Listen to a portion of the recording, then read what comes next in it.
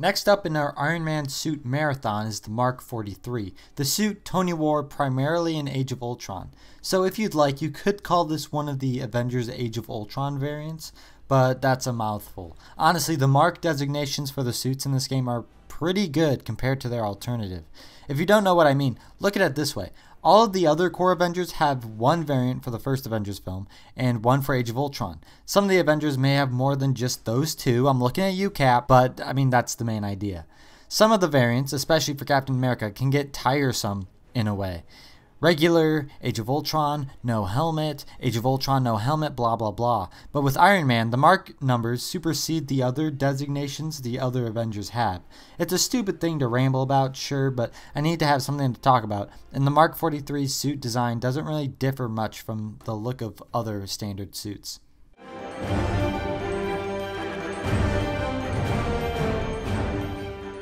So here's another Iron Man suit. I wonder what I can ramble about for this segment.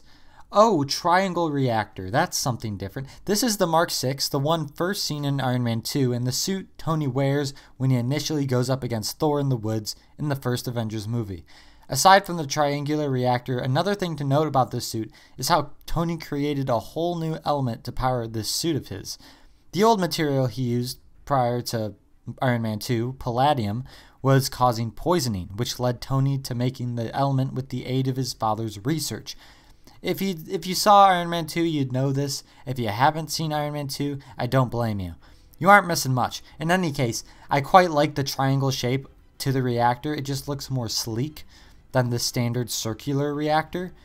While there's not much more to say, obviously the suit has all the same abilities as most suits: flight, scan, repair, shield, laser, explosive, and technology. But really, I'm just repeating the abilities to buy some time.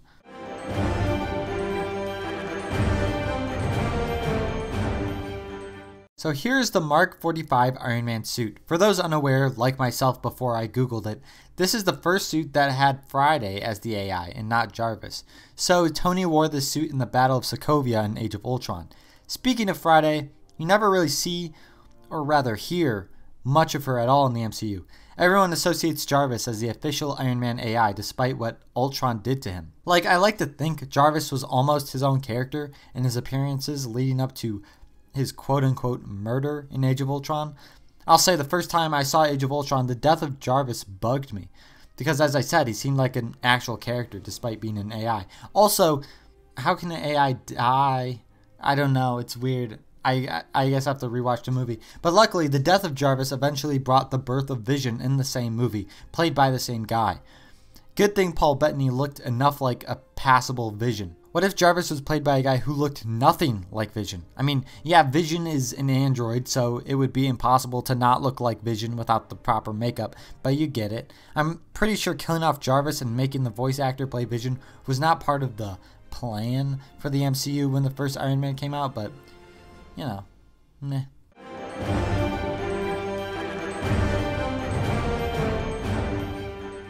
This is a suit available in DLC, this time being the Captain America Civil War character pack. This is also the last Iron Man suit in this game chronologically, with Mark 46 being the highest mark in this game. Tony wore this for pretty much all of the Civil War film. Speaking of Civil War, something worth mentioning is the game Marvel Ultimate Alliance 2. First of all, it's a great game, I totally recommend. Probably the best of the 3 Ultimate Alliance games, but that game also adapts the Civil War story from the comics, and a lot more faithfully too. The version of Civil War in Marvel Ultimate Alliance 2 was almost play-by-play from the comics, even with the same catalytic event with Nitro, the villain, blowing up an elementary school. In Marvel Ultimate Alliance 2, you choose either the side of Captain America or Iron Man, and play different missions based on your decision. I sided with Captain America in Ultimate Alliance 2 because I thought Cap had the better case. However, for the MCU, I feel like Tony was right. It's controversial, I know, but it seems like Steve's obsession with Bucky was the main reason for going against the Sokovia Accords, and not like the actual morality of it. Plus, in the comics, the secret identities of heroes were at stake. But there's way fewer heroes in the MCU who still have their secret identities hidden. I think it's like, what? Spider-Man? Yeah.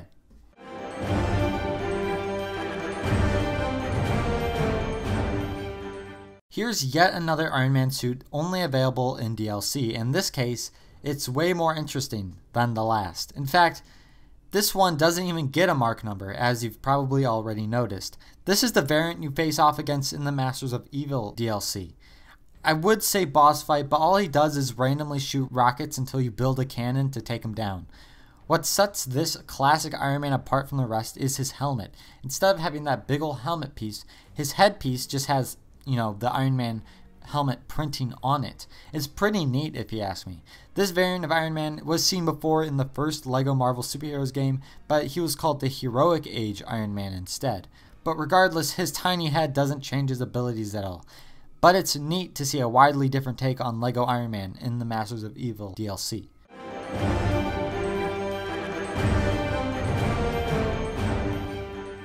Here's the one of two Iron Man suits whose mark designation is displayed along with its nickname. As to why they did that, I have no idea, but it makes the suit stand out nonetheless. Another thing that makes the suit stand out is the fact that the suit was actually featured in one of the 3 Iron Man 3 LEGO sets, in a $10 set. It was a real accessible way to get your hands on an Iron Man minifigure, with cool detailing to boot. Looking at the official render of the character, you can see that the chest is a little buffed up. That's because the suit is especially designed to be able to have a stronger arc reactor blast, which is why it's nicknamed Heartbreaker. The LEGO version of the suit puts a lot more emphasis on the blue in his eyes and arc reactor. Like with the physical minifigure, the eyes are actually blue, when all other Iron Man minifigures with the same type of helmet have white eyes.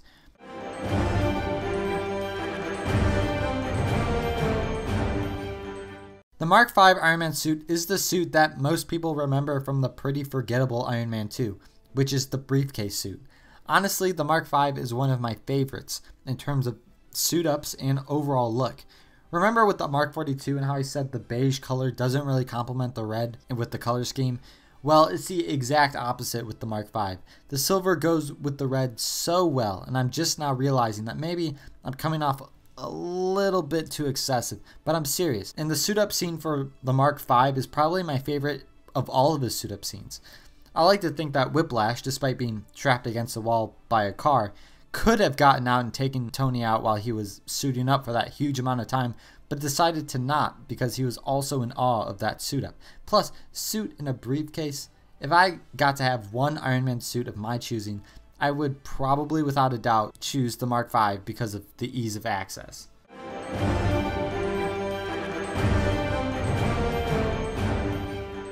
I don't know if you guys recall the Scuba Captain America, the DLC Captain America variant that ran a little goofy because of the flippers and couldn't actually do much with the water despite his equipment. Well, here's the Scuba Iron Man that came in that very same DLC character pack. These minifigures were based on an Avengers Assemble LEGO set that came out around the time of this game's release and play pretty much the same as the base game variants. Well, as I said, the Scuba Captain America was placed last of the standard Captain Americas because the flippers made it feel like he went a fraction slower, even if he didn't actually move slower. Scuba Iron Man doesn't have anything that would hinder his movement speed. Instead, what he has going on makes him look a little bit cooler. The aqua green suit color, the buff, chest piece. Turns out, this is an actual mark number in the MCU, with Mark 7 in the nickname Hammerhead. Also, the energy that comes out of the suit when flying is red-orange instead of blue like most other Iron Man suits. It's a little weird that this variant is designated as Scuba instead of its mark number like most other Iron Man suit variants in this game, but it's probably because the Scuba Captain America was also designated as such and they wanted consistency.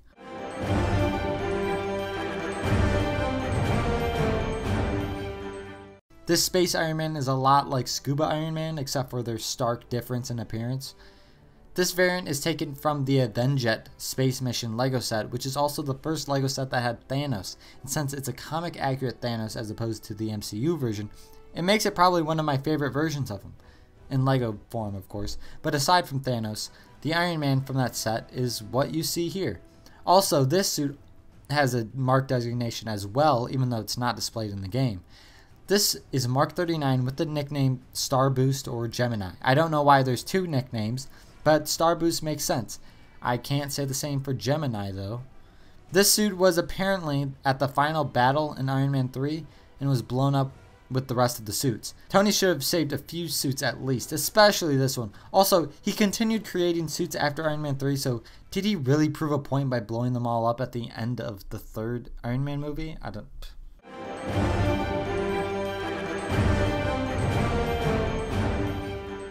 Here's a variant that I'm surprised is in this game. This is the Superior Iron Man.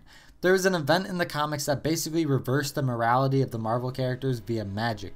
Iron Man somehow shielded himself when the spell was reversed and continued being evil. He met his end when the comic universe and the Ultimate Universe collided and were both destroyed, then restored again by Reed Richards. When the universes were restored, Tony's morality was reset as well. But what sets the Superior Iron Man from the rest in this game is the futuristic design and the white and silver color scheme. As for the game though, he plays the exact same. And you know, since it's the last segment where we see the Iron Men with the exact same abilities, I'll list off the abilities that all these Iron Man suits share in case you've forgotten. The abilities are Flight, Scan, Repair, Shield, Laser, Explosive, and Technology. To recap, all of these suits are really useful in the game, with the ease of transportation with the flight and the versatility of abilities. Really, all of the Iron Men I just went over in this stretch of segments are all on equal ground. It really just depends on your preference of design.